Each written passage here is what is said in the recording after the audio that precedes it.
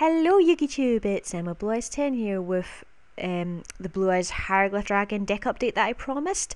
And I realised that I've been doing quite a few videos on DevPro recently and I haven't done anything on Dual Network, so I figured, why not do it on Dual Network for once. So I hope you guys enjoy. Now, this deck idea came to me because I've seen quite a few variants of this deck on YugiTube and everything. I've seen Synchro variants, Chaos variants, Turbo variants, and I've always wanted to try it, but I wasn't entirely sure how to go around it. So this is my take on the Blue Eyes Hieratics, and I hope you enjoy. If you have any suggestions for improvements or anything like that, please let me know down in the comments below. Oh, excuse me, sorry about that, didn't mean to startle you there. Anyway, let's get on with the deck review, shall we? Now, for the Blue Eyes Hieratics, we have 3 Blue Eyes White Dragon, of course. Some Hieratic variants do use 2 because it's more consistent and comfortable that way, but I personally use 3 because I personally believe that it's not a true Blue Eyes deck unless you use 3 Blue Eyes White Dragon. Then we have 3 Maiden with Eyes of Blue to special summon the Blue Eyes from hand, deck or graveyard, basically. She's also the stall card of the deck, in that if the Hieratic engine isn't going as well as I hoped or isn't going as fast as I want it to be, then she can stall the opponent out for a few turns until that engine starts to kick in. Next we have 3 Hieratic Dragon of Su, the Egyptian god of air. All the Hieratics have an ability of when they themselves are tributed by other Hieratics effects and everything, they can special summon 1 normal dragon type monster from the hand, deck or graveyard, and its attack and defense go to 0. So this makes it really easy to XYZ summon and synchro summon in some cases. And the basic engine of Hieratics is 3 Dragon of Su, who's the Egyptian god of air. He's got an effect where he can destroy spells and trap cards that are on the opponent's side. 3 Hieratic Dragon of Tefnu, the goddess of moisture. She is basically a cyber dragon. That's the only way to describe her. Then we have 3 Dragon of Nethbet, who is the Egyptian goddess Nephthys, the goddess of funerary rites. She's got an effect similar to Su, where she targets opponents' monsters and destroys them.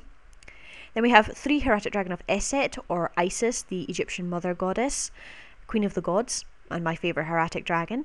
Her effect allows the ability to XYZ summon, makes it a lot easier because she targets a normal type dragon monster on the field, and the levels of all face-up Hieratic monsters that are on the field become the same level. So it's basically spam, I suppose, XYZ spam. Is it spam or swarm? Well, what, you know what I mean, okay? So please don't take that the wrong way. She makes it just XYZ and even in some cases synchroing a lot easier. Then we have 1 Red Eyes Darkness Metal Dragon, because again we do have a lot of high levels in the deck and it makes it easier to summon out. 1 Honest, 90% of the deck is light, I don't really need to explain that. Then we have Luster Dragon number 2 and a normal Luster Dragon. Now I explained in the previous video why I chose these dragons over Alexandrite and Labradite or even Watili Dragon, so I'll quickly explain again in this video. The colours blue and green in Egyptian myth and lore and everyday life signified life. Now blue was used also in death and rebirth and all that connection to the afterlife, but it was both these colours were mainly seen as the symbols of life in ancient Egyptian culture, hence why a lot of their jewellery, their art, their sculptures and that were often painted with these kind of colours because it represented to them life in general. I mean, if you live in a fertile valley with a blue river that gives lush vegetation with its floods in that every year, I think you would probably come to see that as those colours as life-giving symbols. So that's the reason why I've chosen them. It's to keep in with the Egyptian theme, I suppose. Next we have 3 Hieratic Seal of Convocation to add Hieratics from the deck to the hand. Then we've got the staples of a Book of Moon and a Dark Hole. I've got Burial from a different dimension. I'll explain that in just a moment. 1 Dragon's Mirror for fusion. 3 Forbidden Lance, because 3 Forbidden Lance is just very, very good. Then we have 2 Magic Planter to send up continuous trap cards to the graveyard that I control to draw 2 cards.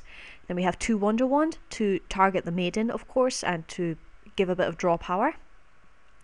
3 Hieratic Seal from the Ashes, a Foolish Burial on the opponent's turn, a Burial from a different dimension on my turn, and a Call of the Haunted in general when it's sent from the field to the graveyard. It's a very, very good card, and comboing with the Magic Planter, you can get back a lot of Hieratics from the graveyard, no problem.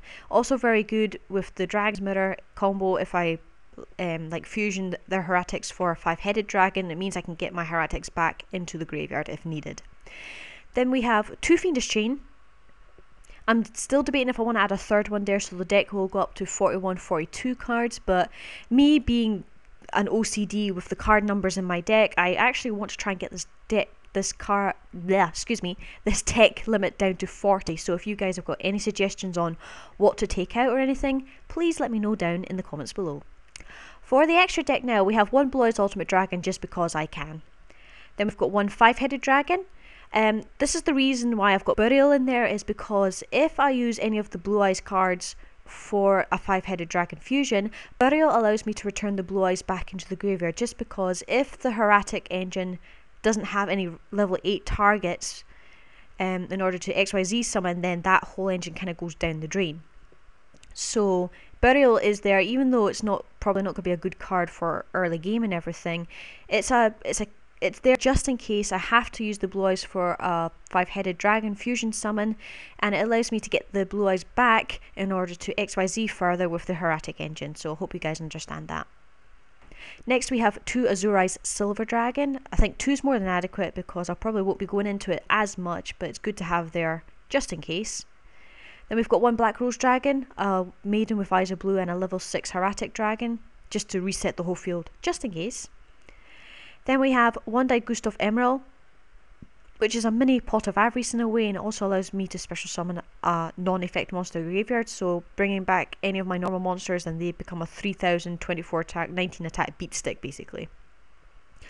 1 Queen Dragoon Djinn. It stops the dragons being destroyed by battle, and yes, unfortunately it would negate a lot of the Hieratic's effects and everything unless I want to resurrect them for other purposes and everything, but the main aim is going to of course resurrect the normal dragons because they become full powered beat sticks.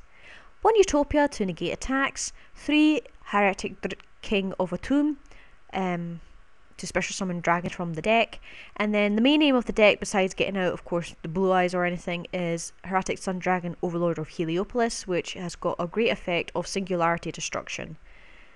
So anyway, that's it for this deck review. I hope you guys enjoyed. As I said, that I'm kind of in the air at the moment whether or not I'm going to build this deck in real life. I mean, I'm still debating on it because I've already got my Hieratics. Well, they're about 90% built at the moment. I still need a few more cards to get that, but so I'm still in debate about this, but I thought it was a fun idea. I thought I'd do it, and I'm pretty sure some of you guys are quite happy to see the actual deck review of this. So as I said, if you have any comments about how to improve this deck, what to take out, or tips, what am I saying? Oh my goodness, tips and tricks, sorry, that could help out this deck review, please let me know down in the comments below. Until then, take care, and we'll see you guys in the next video. Bye!